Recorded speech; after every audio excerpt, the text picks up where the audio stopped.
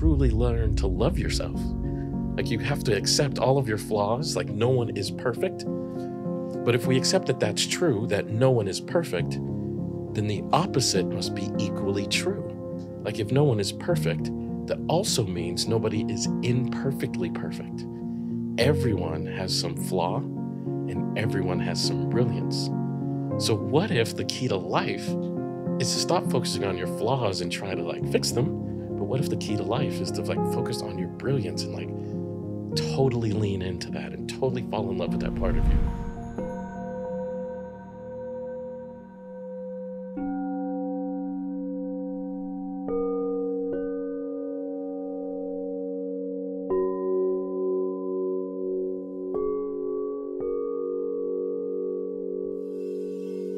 Welcome to Deeply Well, a soft place to land in your journey, a podcast for those that are curious, creative, and ready to expand in higher consciousness and self-care.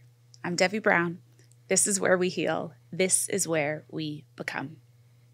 Welcome to today's show. So I have to center this by saying that my dear sister, Angela Rye, has been raving about this guest. And right before we synchronistically booked to come together, she said, I have to introduce you to this person. And the very next day, we were able to serendipitously connect and get scheduled for this show. So I'm so excited today to dive into the work of this very special guest, Elliott Connie. Elliott Connie is a psychotherapist, author, lecturer, and hope dealer. Elliott's belief in human resilience is what caused him to fall in love with the solution-focused brief therapy and learn the ins and outs of this approach. He has worked alongside some of the most prominent figures in the SFBT, solution-focused brief therapy field, has lectured all over the US as well as internationally in places like the United Kingdom, Russia, India, and Australia, and has written 4 books on the solution-focused method. Elliott's mission is to inspire you and light the fire and passion that solution-focused brief therapy lit in him, so that you too can help transform the lives of others. Welcome to the show. Thanks for having me. I'm so happy you're here. I love all the clips that I see of you online.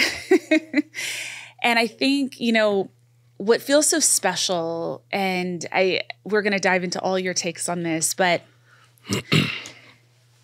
the mental health revolution, we are in the decade of that in a way that has never happened in human history before. Right. But with it is all the layers of nuance, right? It's not this monolithic experience. And we have to find the ways that are so unique to us that allow us to heal and transform. But most especially, I believe, within Black and brown communities that face entirely different, complex lived experiences.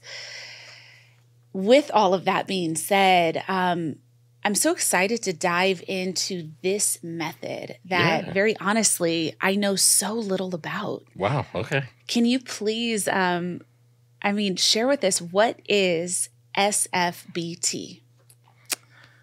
Gosh, solution-focused brief therapy is a way of doing psychotherapy that is driven by what the client's hoped for future is, as opposed to what their problem orientation is.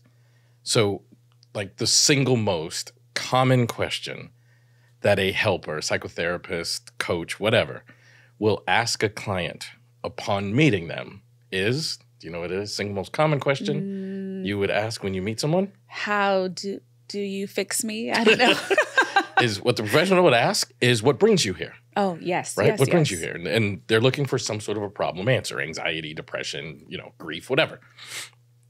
But someone using this approach would not ask that. We're much more interested in, where do you want to go from here? So we immediately start our work by asking about people's hoped for futures, because to some degree, where they've been is completely irrelevant to where they're going. There's this wonderful thing, like, anyone can get anywhere from anywhere. And we've kind of taught ourselves that in order to help you go where you're going, I got to know where you've been. And that's 100% not true. That's just as silly as if you got into a taxi cab and the cab driver said, where have you been? as if that would somehow help them get you to where you're going. And I think solution-focused brief therapy just kind of honors that idea that anyone can get anywhere from anywhere. That is fascinating. I thought so too when I first learned about it. So kind of what I'm hearing in what you're saying is that part of the approach is almost like reverse engineering you. Because if we're thinking about where we want to go, do we have to then figure out what's in the way of us getting there? Or how do you begin to engineer that experience? No, I think when you talk about things that you really hope for, things that you like deeply and really desire, you will actually figure out a way over the obstacle. Like, we don't have to like plan for it and like develop a, schedule on how we're going to handle the things. When there's something that you like really want, like think about the things in your life that you like really wanted. Yeah. When an obstacle comes up, you just naturally trigger your own strength and resilience and overcome that obstacle.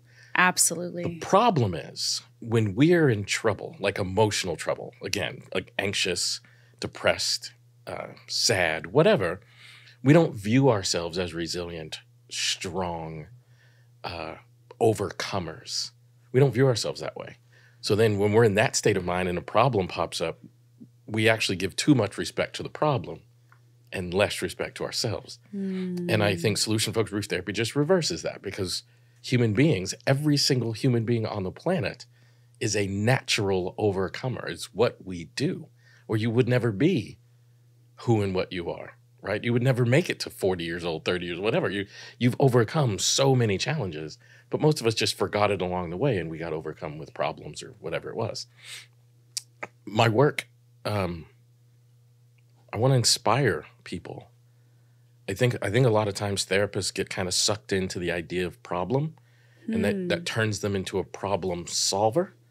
And I don't want to be a problem solver. I want to be a heart healer. I want to be an inspirer of people, because an inspired person is just capable of accomplishing absolutely anything. I believe in people so much that I genuinely believe like my job is to inspire them and then get out of their way, as an inspired person is capable of unbelievable things. This is so interesting. We've only been talking for like 5 minutes. We got I mean, my God, where will we go next?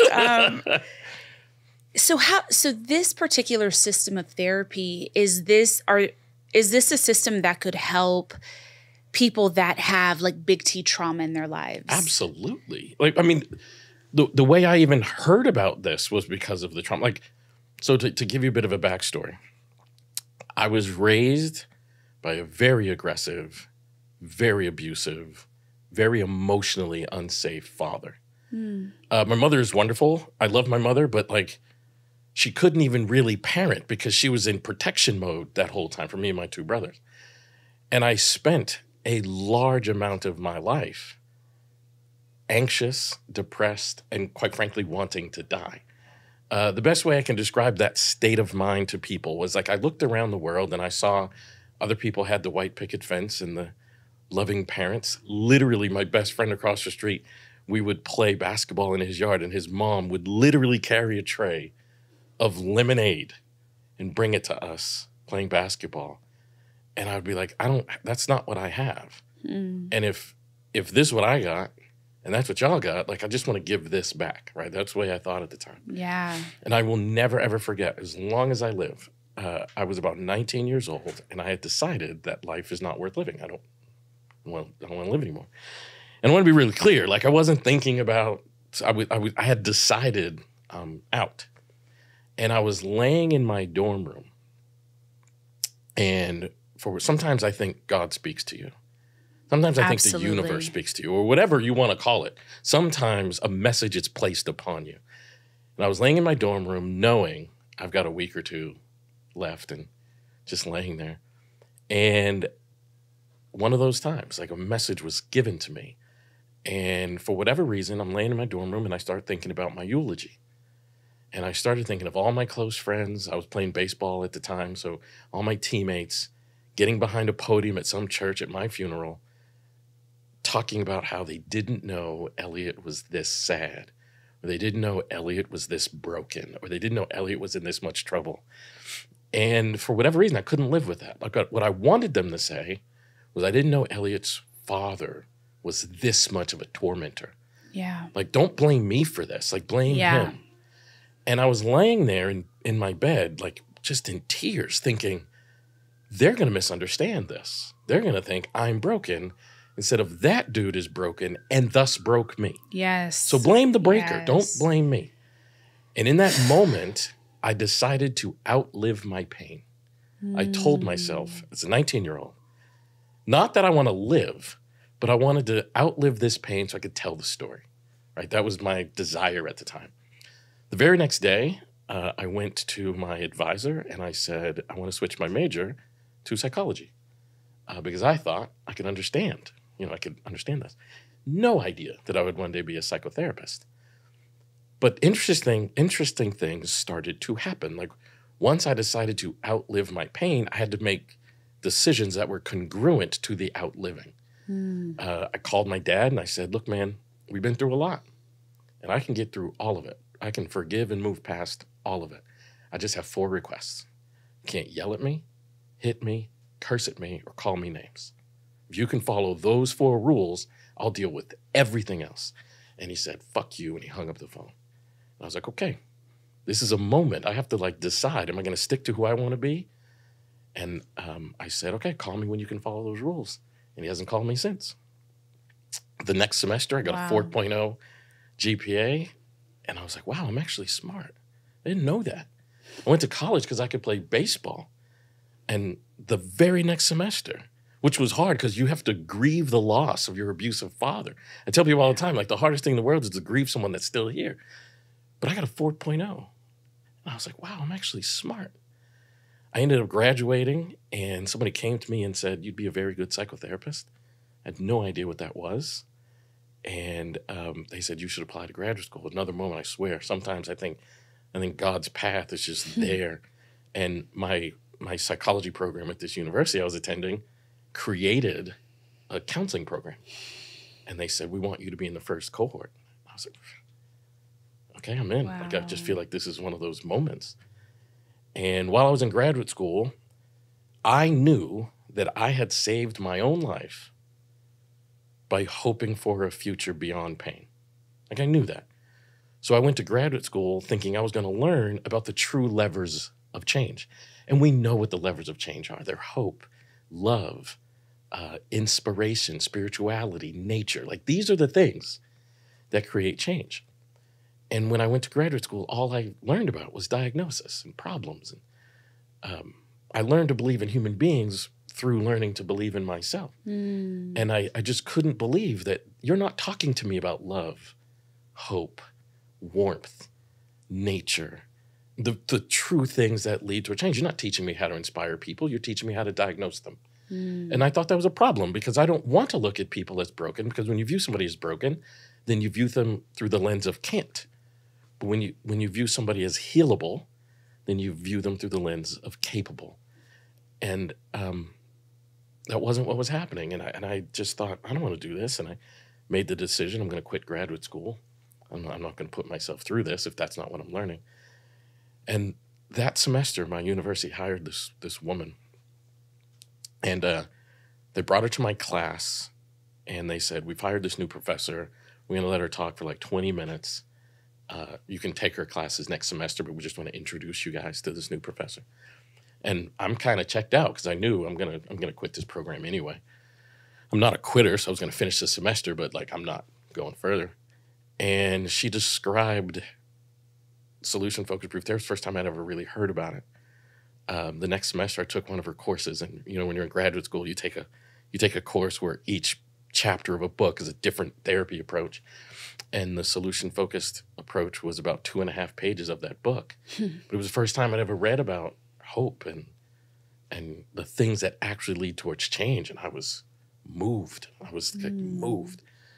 And I was told that not a lot of people in our field practice this way, and people think it's a Band-Aid way of doing therapy. And how could you possibly solve somebody's problems if you're not focused on their problem? But I was like, but I solved my problem by not focusing on my problem. I actually focused on my internal resilience and strength. And it literally transformed a depressed, anxious, suicidal person into something different. And I was just so on fire about it. So I just started, I wanted to learn everything. I wanted to learn everything about it. And I read every book, every research article that I can get my hands on. I started traveling the world to attend trainings from like the masters, you know, this is the early 2000s, so like the masters of the therapy world at the time. And before I knew it, I had my own ideas that I was developing about these things, and was encouraged to write a book. You said I had 4 books. I actually have 5. My 6th is coming out in about a month.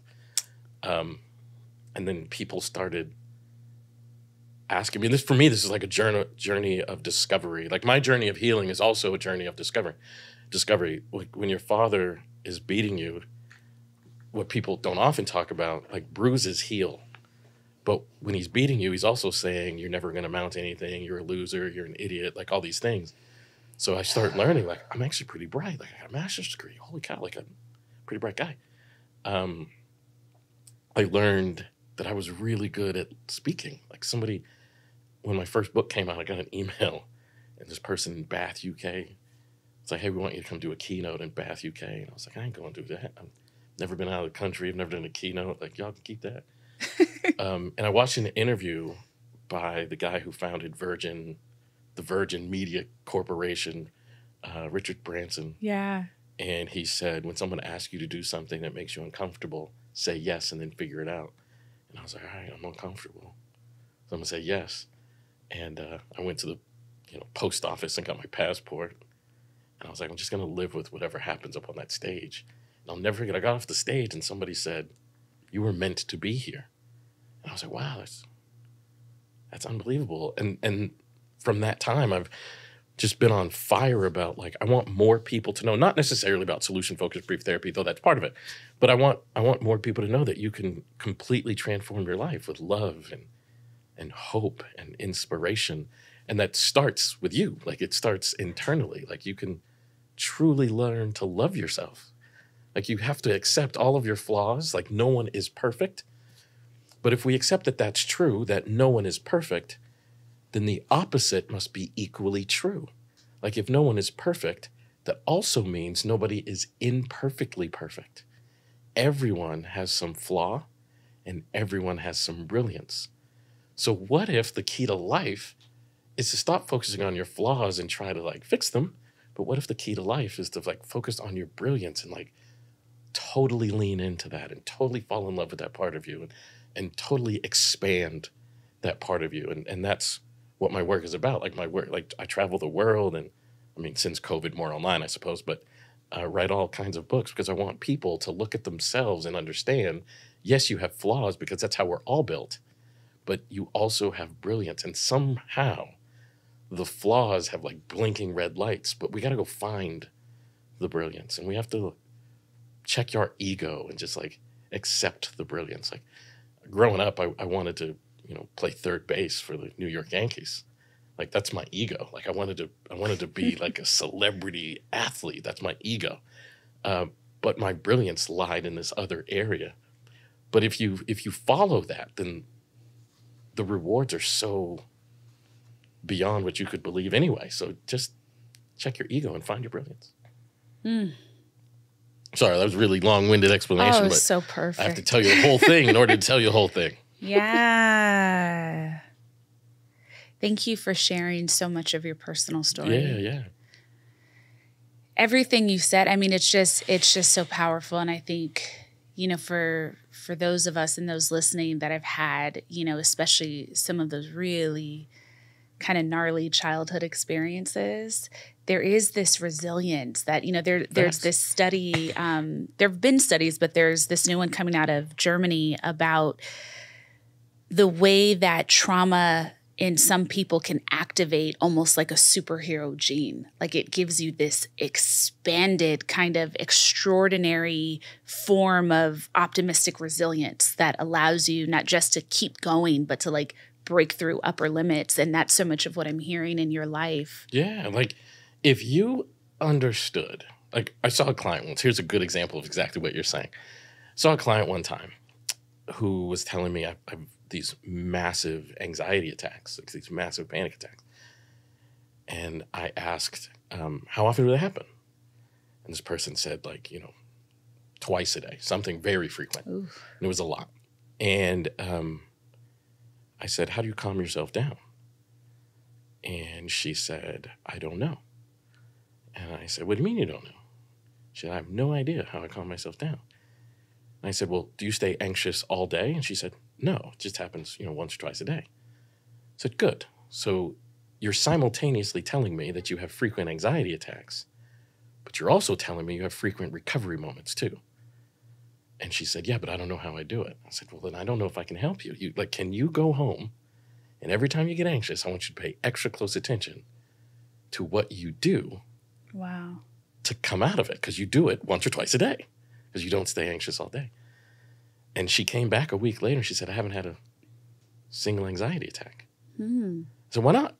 And she said, because the more I pay attention to the things I do to stay soothed, then the more I stay soothed.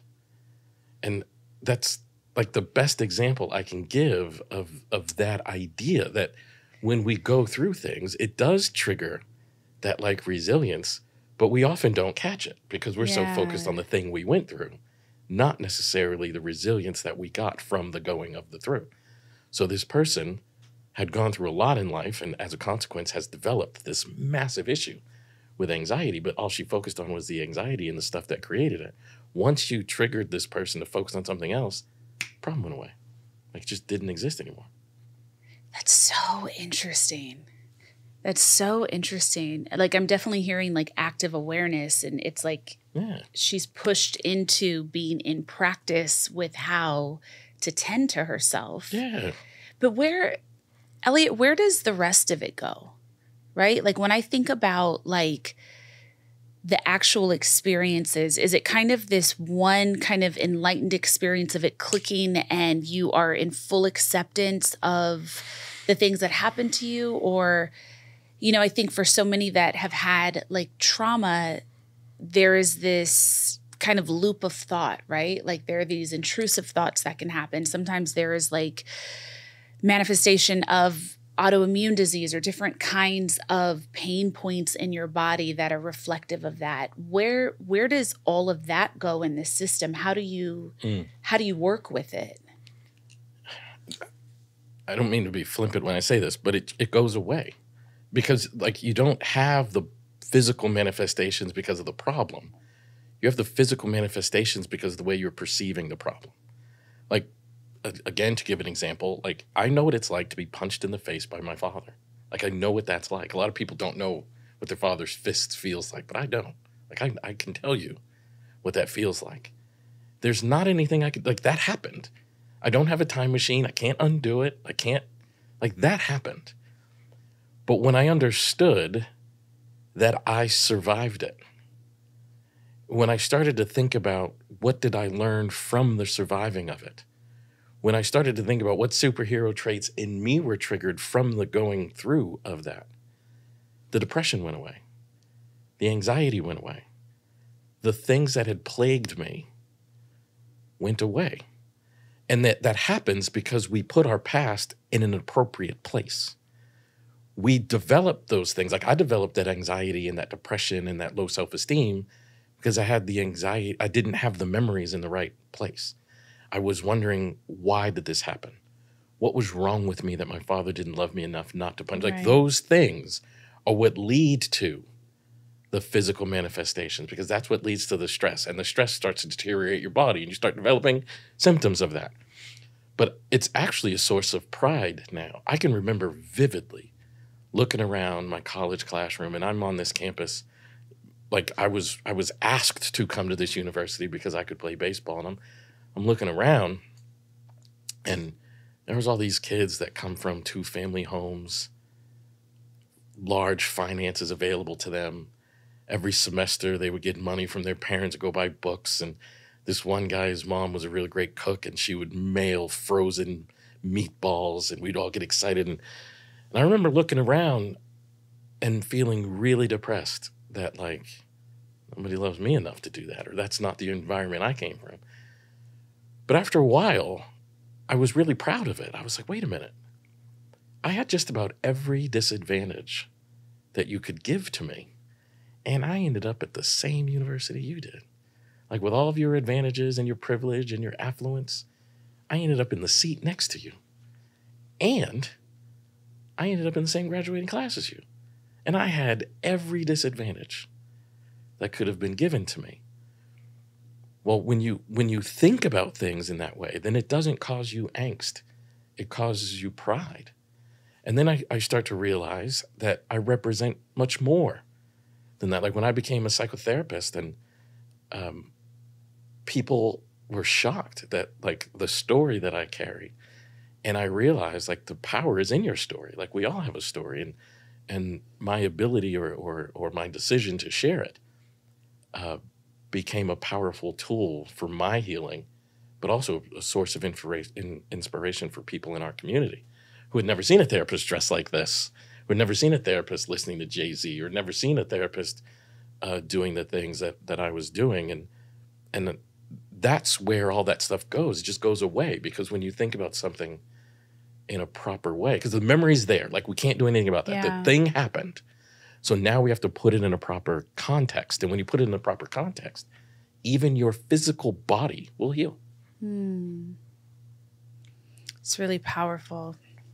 When someone comes to you and they have, you know, this vision of where they want to go, they have this like, you know, I'll give you maybe a scenario. Okay. You know, it's like if someone comes and they are, you know, just saying like, I want to have more meaning in my life. I want to have more joy in my life. I want to live my purpose. I want to have a family that is healthy, that I love. How does the journey begin? With a step. With the first step. When someone comes to me, which by the way, to be very honest with you, most people don't know what they want. Really? Yeah. What most people are very aware of is what they don't want. Okay. So when people come to me and I ask them, what is the thing you want? They basically say, not this, whatever this is, whatever iteration of this is around them. Like think about the way that we talk about sobriety, right? Like in the world of sobriety, we don't talk about sobriety. We talk about not using. So very often, if I ask someone who's struggling with an addiction, what's the thing you most desire? They don't say sobriety, loving their kids again, or they say, I just need to stop drinking or drugging or whatever. So for me, the first step is I have to have a way of having you articulate what it is that you want. And then B, I have to have a way of you envisioning you taking a first step. And one of the ways that I'll do that is I'll ask them something like, suppose you woke up tomorrow and it was the very first day of this like sober version of you, the version of you capable of healing the relationship with your partner, kids, blah, blah, blah. What's the absolute first thing you would notice? So in my teaching, when I started doing this, right, people didn't believe me. I would tell them what was happening in therapy and they didn't believe me. So I started recording sessions with clients' permission, of course. And occasionally clients would give me permission not only to record it, but to show it in trainings. And I've got this guy. I've got a videotape of this guy. He's using crystal methamphetamine frequently. And I asked him, what does he want? He said, I don't know. No, I can't work with that. I have to challenge you. Like, what do you think you want? I don't know. He said, it depends what we're going to talk about. I said, I don't know what we're going to talk about. I just met you. But if this is a useful conversation, what's that thing that you would want? After about 3 minutes of him saying he didn't know, he said, I need to stop using drugs. And I said, what would you like to do instead? Right? And he said, work on cars. Now, why that's so important is because everyone has that thing that they can't live without. Maybe it's drawing. For me, it's writing. I love to write. Maybe it's swimming for another person, hiking for another person, skiing for, who knows? But for this particular man, it was about cars. Like he wanted to be the mechanic version of himself. So I've got to ask him, if you woke up tomorrow as the mechanic version of yourself, what would you be thinking about? And he said, cake. I was like, cake? Why cake? And he said, I made a cake, and there's a cake in my refrigerator. And if I woke up tomorrow thinking about cake instead of drugs, I would know. So, like, where does it start? It starts with that first step. Like, you wake up thinking about cake, which is a very normal thing, right? Like, If I've had a delicious meal that I couldn't eat the whole thing of and I put it in the refrigerator, you wake up in the morning, you're like, oh, I hope that thing is still in there and I can't wait to eat it today. Because I don't use crystal methamphetamine. So I don't wake up thinking about how am I going to get my next high. For him, waking up and thinking about that thing in the refrigerator is a massive thing. So where does the journey start? It starts with that first step that sounds mundane to the average person, but to that guy, I so get it. It was massive, right? And if we can talk about that first step, so what's the next thing you would do? And the next thing you would do? And he doesn't even know it, but he's literally rewiring his brain. Literally, because that's what words and envisioning do. That's what manifesting does. If we talk about the day I start my sober journey in real detail, like what would be on your mind when you woke up? Cake. And then what would you do? I'd have some cake. And then how would your kids know that there's something slightly different about you? Well, I'd play with them instead of running out. And he's like really detailed. Yeah. 14 months later, I found out he hadn't touched crystal methamphetamine since we had that conversation. Oh, right? So like, how does that happen? By you trigger people to think about step 1, step 2, because that's how change happens. Yeah. The problem is most psychotherapists, they don't take the time to learn that this man in his heart is a mechanic. I remember there were some people watching when I did that. So I did it live. The session actually happened live. We got the recording, but I did it live. And there were about 30 clinicians watching him, and some of them had treated him in the past. About halfway through the session, he starts crying. We're walking through like every step, every detail. And about halfway through the session, he starts crying. And I said, "Are you okay?" And he said, "Yeah." He said, when I was a kid, up until when I was about 10 years old, every Saturday, my father would wake me up on Saturdays. He'd sit me on his lap, and we'd go out in the driveway, and we'd work on cars together. And he said, and then without any warning, when I was 10, my father passed away. And he said, I had the kind of father that gave you heaps of positive energy. I'll never forget. Like the wind beneath your sails. That's exactly how he worded it. Ooh. And he said, I feel like that's why all of this has happened. But it would feel really good to get back to that. So at the end of this session, I go talk to the people that were watching. And again, few of them had treated him. And they said, I had no idea he liked cars. And I was like, well, that's why he didn't change when you were talking to him. You didn't earn the right to talk to him. Because if you don't know he loves cars, how could you possibly treat him? Like, we think if we learn everything about a problem, about a person's triggers, then we know enough to help them. But that's not true. It can't be true. Like, you have to know what drives a person in order to help them create change. And for him, it was cars. And now we know why. Cars are very much connected to his father's legacy, which matters to him. And the drug use became like a numbing agent for letting his father down.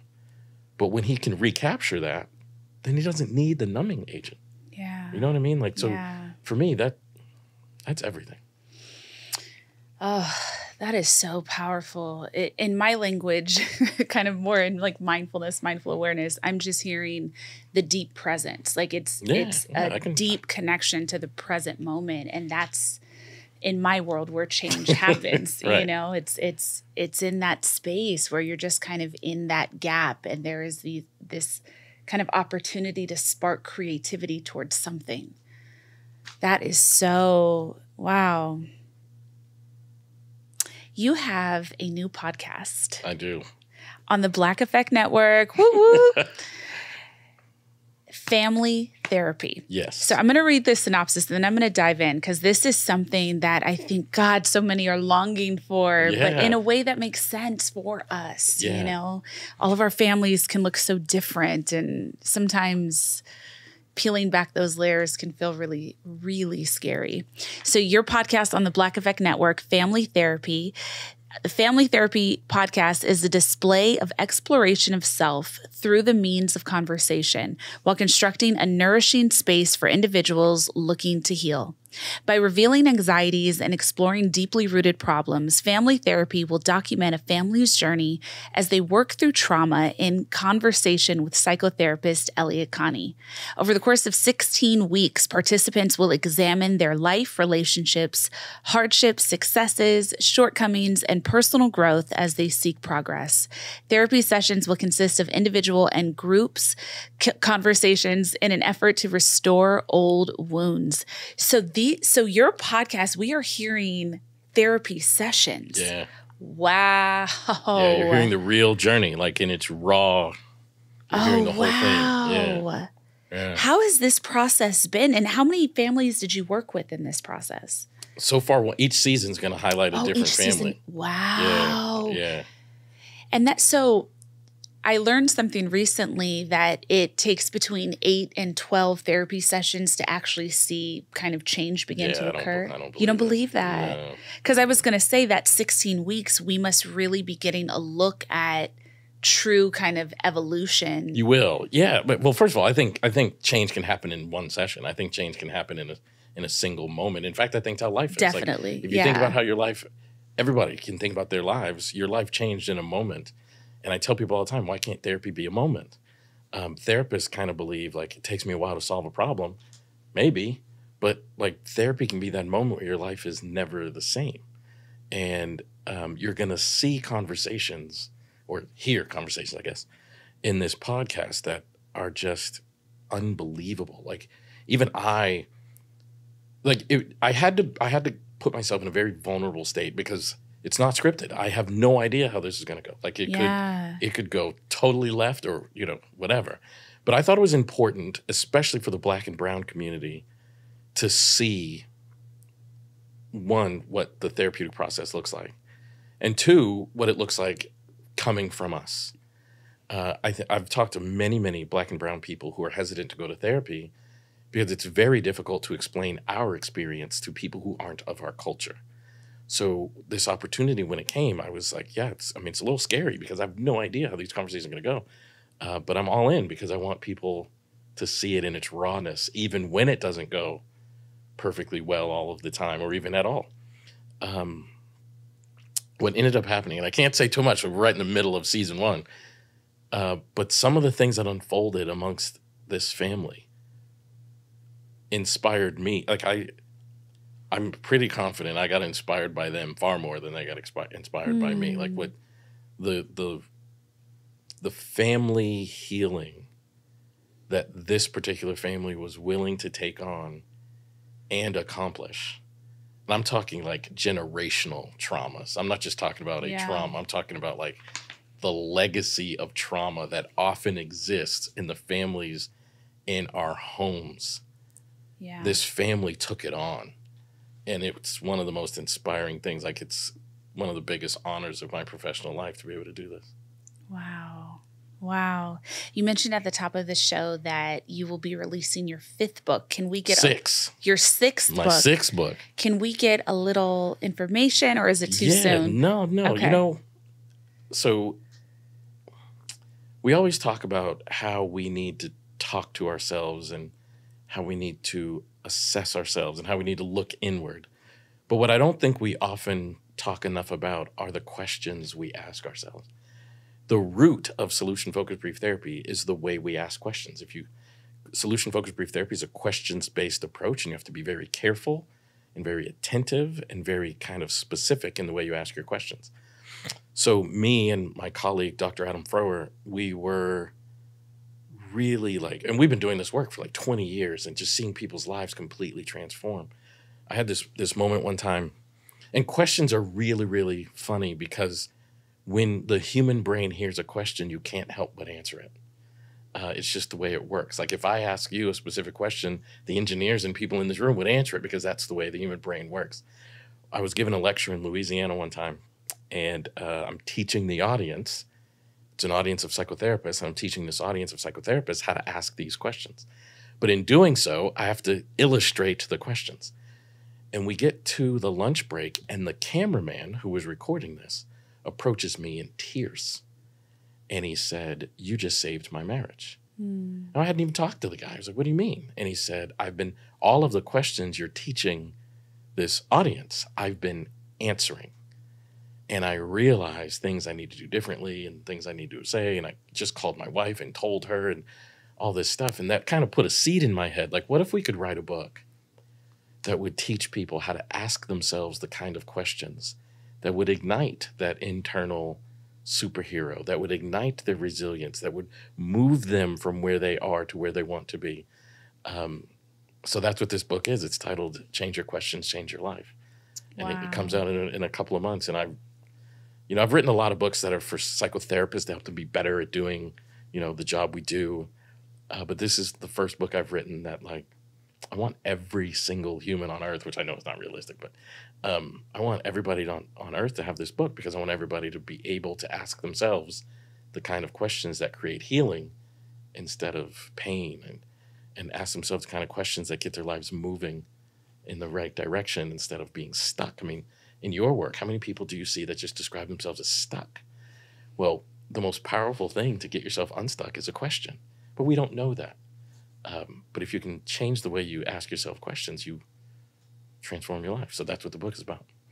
So beautiful. I cannot wait to check it out. I'm going to send you a copy. Thank you. And signed, please. Yes, ma'am. We are at the end of the show, and I would love to ask you, I ask every guest this as we close. As everyone listens to this episode, and we have about a week getting ready for the next, I ask that everyone take some time to integrate it, to think about it. So we're at the part of the show that I like to call soul work. Okay. I want to invite you to leave the audience with a little bit of soul work, and maybe it's a question that they can be exploring after this episode and until we meet again. The question I would want everybody, because you're right, it would definitely, coming from me, it would definitely be It has to be. It would definitely be a question. I want you to ask yourself, what do you want? And then and I'm serious. This is very serious. I want you to ask yourself, what do you want? And I want you to write down the answer. And then I want you to ask yourself 10 times, what difference would it make if I had that? And then write down that answer. And then what difference would it make if I had 10 times? So, for example, what do you want? I want to lose 20 pounds. What difference would it make if you had that? I'd fit in my clothes better. What difference would it make if you had that? And literally 10 follow-up questions and write them all down. So By the good. time you get to number 10, I promise you 2 things will happen. Number 1, you'll be in tears. And number 2, you will be motivated to create the action. Come on. How'd we do, Debbie? On. You got them up in their crevices. That is so good. That's what I want people to do. Black Effect Network, everyone, please check out his podcast, Family Therapy, all the books, especially the forthcoming one. The forthcoming one for sure. And how can everyone reach you? What are your socials? Man, find me on Elliott Speaks, at Elliott Speaks. Make sure you spell my name right with 2 L's and 2 T's. And I would love to be connected with people and send me DMs and comment in videos and let's interact. Like I really, really want to be a spreader of hope and love. So the more people we can be connected to, the better. Thank you so much for your time Thank you today. for having me. Thank you for your work. No, I appreciate it. Thank you for your work. Namaste.